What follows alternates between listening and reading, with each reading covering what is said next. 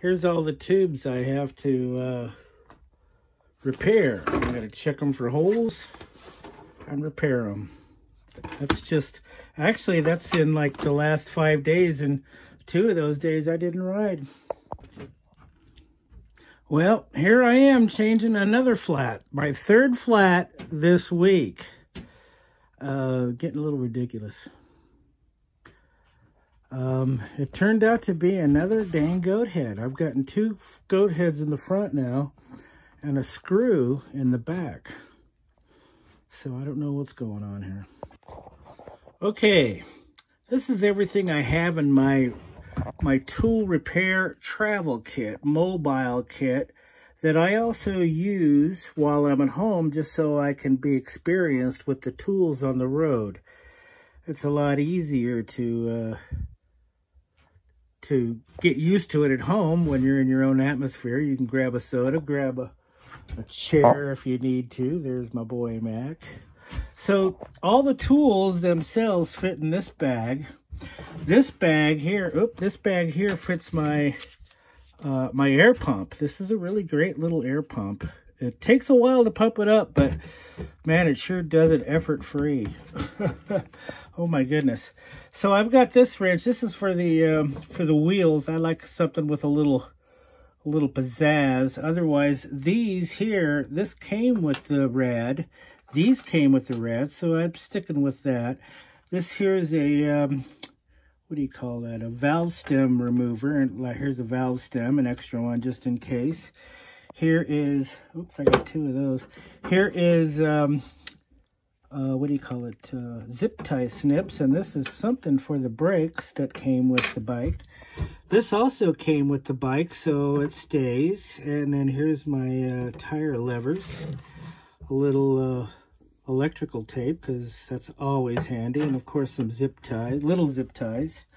That goes inside the bag. Then what goes inside the tube is this. This is some longer zip ties just in case of the air compressor. And then I like to keep 2 tubes with me. This one here is one that I repaired. This one's a brand new one. I mean, because the other day, last week, I got 2 flats, and I got one at home, so I repaired it here. And you know, I took one with me, and I got about 4 miles out, and I got another flat. So I repaired that on the road. But then, you know, I was wanting to go to Walmart, which is 20 miles away, and I had to cancel the trip because I didn't have any spare tubes on me, and I didn't want to take the chance of getting another flat. So now I'm carrying 2, and my tube here is will hold all that and then some. It'll also hold like my alarm lock and let's see, some sanitizer wipes to clean myself after I get all dirty from changing the tire, and so on and so forth. Plenty of room. Yeah, here's the other 2 things that it fits in there too on the end. Like I said, there's lots of room too for like more claws or sanitizer wipes. My alarm lock, in case I want to put that on my my front wheel. And then I always keep around one of those disposable rain ponchos, you know, in case it rains or something. I could put over me and over the bike and over Mac, and hopefully we'll stay semi-dry until it stops. I mean, I'm not going to go out when it's threatening rain anyway, but just in case I get caught. What I was talking about here.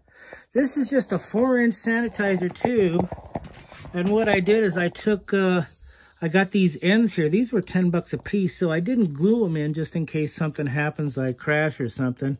I countersunk some screws in on both sides, so it isn't going anywhere. Then I've got this that just screws on the end.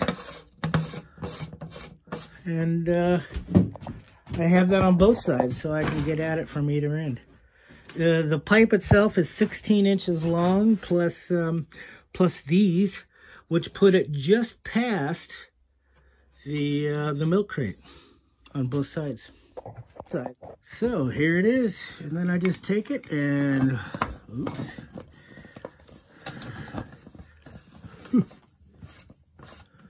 Screw it on.